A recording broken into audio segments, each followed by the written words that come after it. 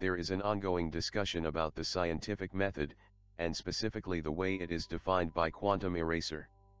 Many have argued that his definition is wrong, that it is far too limited and that it's based on cherry-picked citations from sources that aren't scientific at all according to Quantum Eraser himself. In this video, I won't go into those arguments. I want to approach the matter from a different angle. Quantum Eraser has given examples of what he considers to be real proofs according to the scientific method Quantum Eraser style. One of them is this.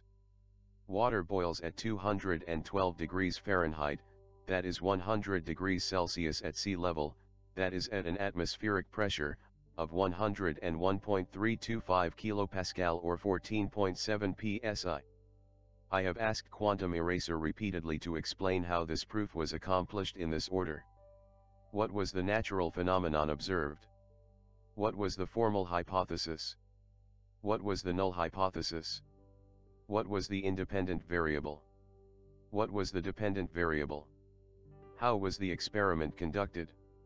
The first time he answered me, calling me another brain surgeon, but didn't give any of the specifics I asked for. A second time he claimed to have answered my question and added, and my response was more than appropriate, again. So I had to analyze the problem myself. QE stated the following about a hypothesis. A scientific hypothesis is based on cause-effect reasoning. A scientific hypothesis does not merely state X and Y may be related, but explains why they are related. So the most important question here is, what is the cause and what is the effect? There are some possible causes of the phenomenon that water boils at 212 degrees Fahrenheit, or 100 degrees Celsius at sea level, etc. First, there is heat. Then there is temperature. And there is atmospheric pressure.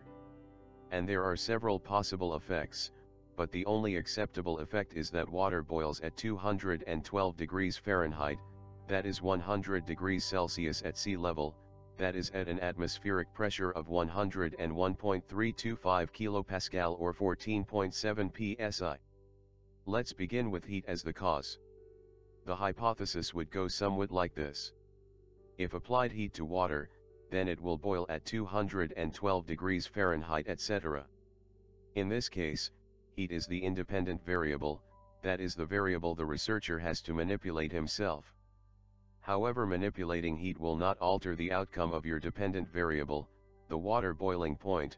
Applying more and more heat to the water will only affect the speed with which the water boils, not the fact that it will boil, at which temperature the water will boil or at which atmospheric pressure. So heat cannot be the independent variable. Then we have temperature as the cause. The hypothesis would go somewhat like this.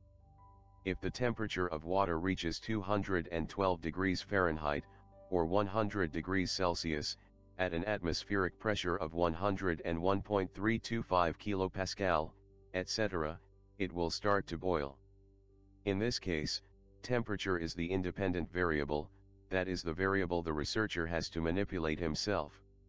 You can manipulate the temperature, but then arises the problem of how the experiment would have to be performed. It will have to be by measuring the temperature. According to Quantum Eraser, a measurement can never be a scientific experiment, but even if we put that aside, what is the scale with which you measure the temperature? The Fahrenheit scale isn't very scientific, since one of the checkpoints is the average body temperature of a healthy grown man. No scientist uses Fahrenheit as a unit of temperature. He uses Kelvin, and for convenience, Celsius, but never Fahrenheit. But the 100 degrees Celsius is even worse. You see, 100 degrees Celsius is defined as the temperature at which water boils at sea level. So you set out to prove that water boils at 100 degrees Celsius at sea level.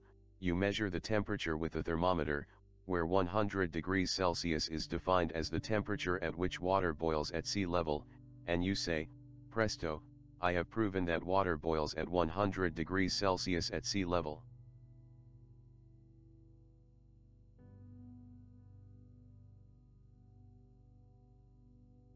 But probably, there will also be flurfers who claim temperature is only a concept, a man-made construct, and they will base that conclusion on a reference like this. So the only thing left is atmospheric pressure.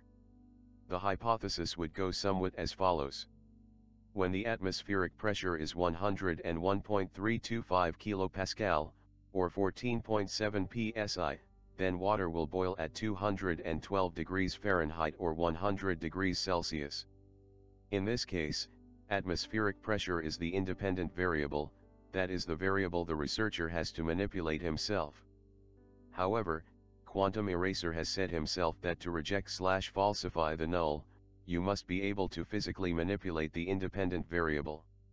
It is impossible for a researcher to physically manipulate the atmospheric pressure, without creating man-made, and therefore non-natural, circumstances. Hold on, a glober would say, you can manipulate the atmospheric pressure, by changing the altitude. But that also is a no-go with Quantum Eraser. The altitude would have to be the independent variable, which means it is the cause, but altitude in itself cannot be the cause. Besides, if atmospheric pressure, or altitude, at sea level, would cause water to boil at 212 degrees Fahrenheit, everyone living near the sea, would have his eggs boiled for free. And last but not least, you want to prove that water boils at 100 degrees Celsius at sea level, which suggests, especially because you define what you mean with sea level, by adding very specific conditions, like the 101.325 kPa or 14.7 psi, that water boils at that temperature exclusively under those circumstances. Otherwise, the statement wouldn't mean anything. So you not only will have to prove that it does so at sea level, but that it doesn't do so under any other circumstance. It's all about rejecting your null hypothesis.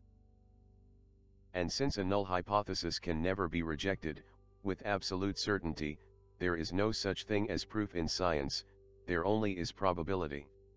As I said, Quantum Eraser has refused to answer my simple question. But then Betty Van Velzen came to the rescue. After failing the first time to give a satisfactory explanation, she, later on, tried again and came up with this answer. Okay, I'll try again to use the scientific method. Last time I did this on the fly. Observe a natural phenomenon, water boiling. Hypothesis, water boils at 212 degrees Fahrenheit, 100 degrees Celsius, at sea level, 1 atmosphere of pressure, 101.325 kPa or 14.7 psi. Independent variable, heat. Dependent variable, water boiling point. Control, constant, variable, atmospheric pressure. Null hypothesis, water will not boil at 212 degrees Fahrenheit etc. She added this citation. For pure water, the boiling point is 100 degrees Celsius, 212 Fahrenheit, at 1 atmosphere of pressure. Department of Physics, University of Illinois. I must say, it was a brave attempt, and in itself it was consistent. Needless to say, that she stepped in every hole that comes with Quantum Eraser's statement. After I shared my analysis with her, it became very silent on the other end. In short, one of the examples Quantum Eraser gives to illustrate his version of the scientific method doesn't meet a single one of the requirements of his scientific method. This could mean that his definition of the scientific method is far too restricted to be useful. Or it could mean that Quantum Eraser doesn't understand how his own scientific method is supposed to work. I think it is both.